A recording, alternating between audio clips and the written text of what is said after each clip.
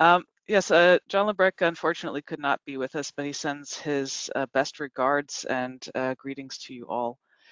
He's asked me to give a brief overview on the ongoing work of the Geohazards focus group, specifically the GNSS Enhancement to Tsunami Early Warning Systems activity. And so, as you can see, we have had a rather long but successful path towards where we are right now, really being started in 2015 with the IUGG General Assembly Resolution number 4 calling for the development of an Indo-Pacific effort to implement G2's GNSS Enhanced Tsunami Early Warning System.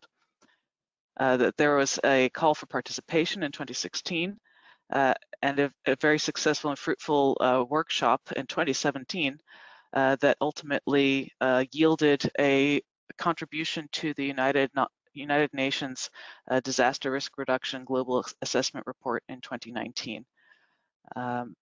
This is something that we'll touch on a bit later, but really has been serving as a great means of communication for the importance of this work.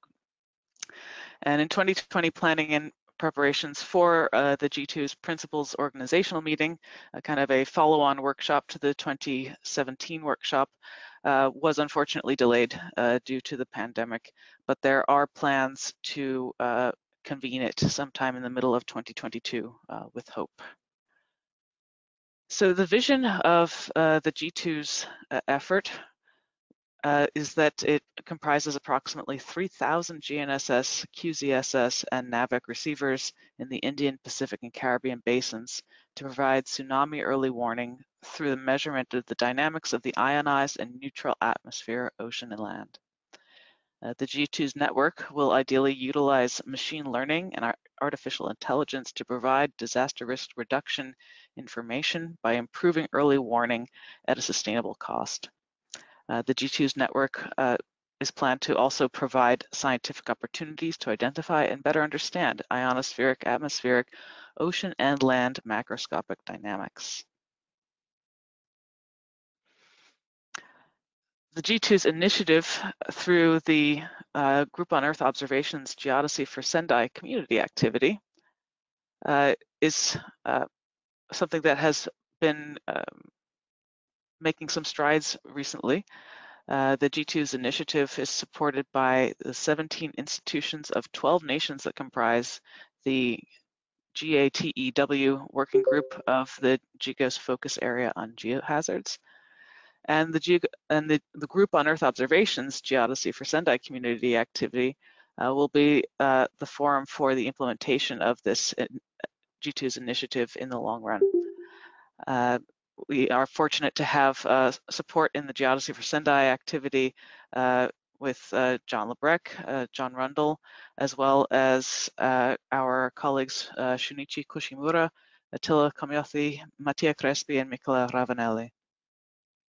The IUGG has very generously pledged to grant some money to support the planning of the next G2's meeting, and is looking forward to working collaboratively with the Geodesy for Sendai activity. It's worth noting that GGOS participates in the Group on Earth Observations on behalf of the IAG, but IUGG also is a participating organization of GEO. And both GGOS and the IUGG Commission of Geophysical Risk and Sustainability support this initiative. Also, the Association of Pacific Rim Universities and Tohoku University IRIDES pledge support for this initiative. So as I mentioned, we're planning a 2022 meeting that will hopefully be a convergence of a lot of the activities that have been taking place over the last almost 10 years, as well as some interesting recent developments, which we'll get into shortly. And so what we'll touch on in the next presentation is that there's a new ITU focus group on artificial intelligence for natural disaster management, abbreviated FGAI for NDM, and that this is something that we'll discuss in a few moments. But we're hoping that the group's work will improve the speed and quality of GNSS observations and improve the quality of early warning products, contributing to the Sendai framework, and as well providing ionospheric, atmospheric, ocean, and geodetic science with a new tool to observe and understand geodynamics. And so that's all that John had for his presentation.